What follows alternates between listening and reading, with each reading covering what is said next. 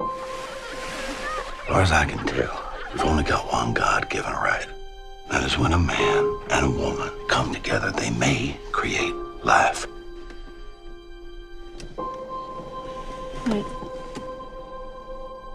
I broke up with Chloe because God help me. Because I think it's true about me. It's a choice. You cannot be born gay. Empty your pockets. Do you have any numbers or photos we should be concerned about? You must be the preacher's son.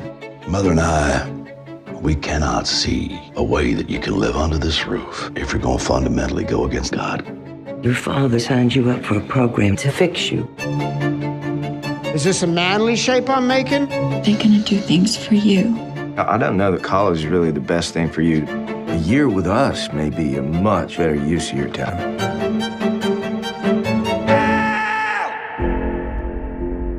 I imagine that God and the devil are having a bet over me. You believe in the devil? Do they look like me?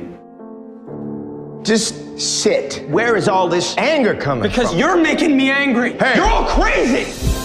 Mom. What's the matter? Please, I'm in trouble. Mom! Open the door now. You may have to walk away from everything, everyone.